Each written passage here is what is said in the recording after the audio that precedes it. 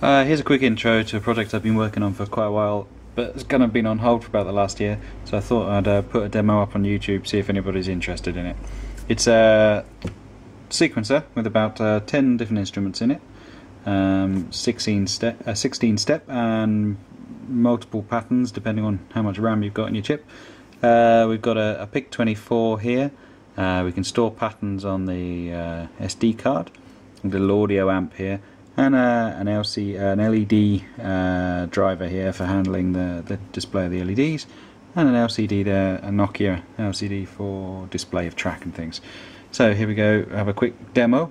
We've got a number of different instruments, classic kind of drum machines, snare drum,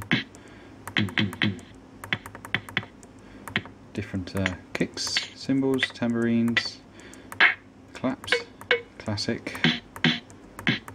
So let's build ourselves a pattern.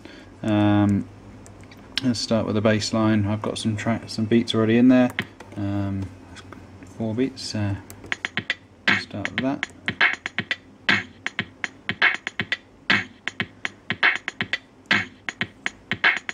We stop that. We move basically onto the next pattern.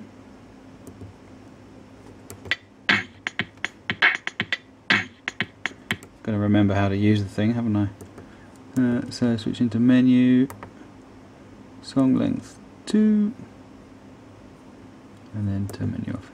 The interface is a bit rubbish at the moment, basically, but the idea is that you can have many patterns. I don't know how many patterns I could fit in memory, to be honest, but it could be a lot. And here we are switching from pattern 1 to pattern 2. So pattern 2 is empty at the moment. There's pattern 1.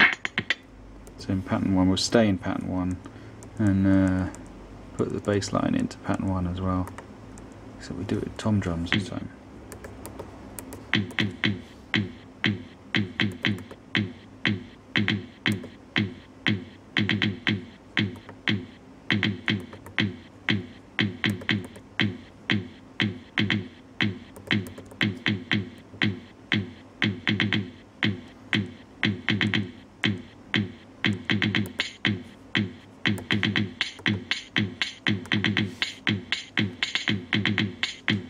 And we repeat, let the patterns run one into the other.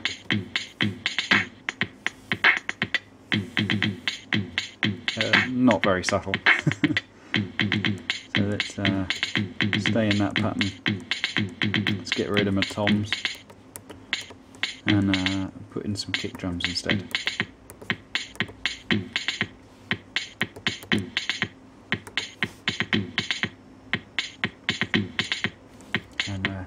Some nice hand claps at the end there. Oh, cowbells, even better.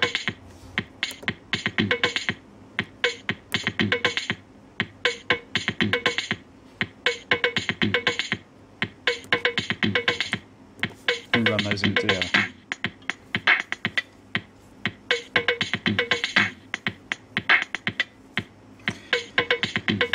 It works a bit like a classic drum machine, not that I've ever had one, but you know, 16 steps. Each LED represents an individual step. We can stop and run.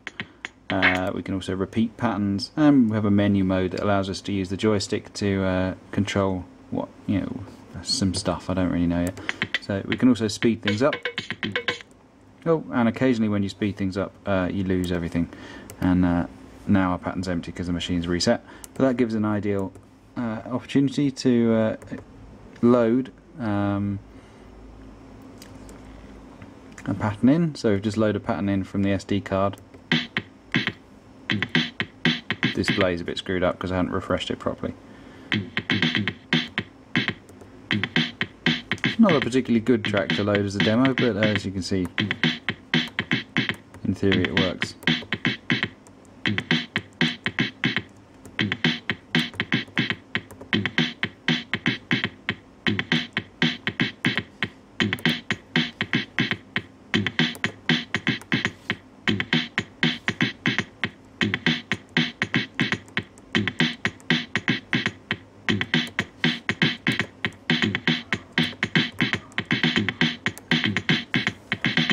Anyway, there's just a quick demo. Hope you like it.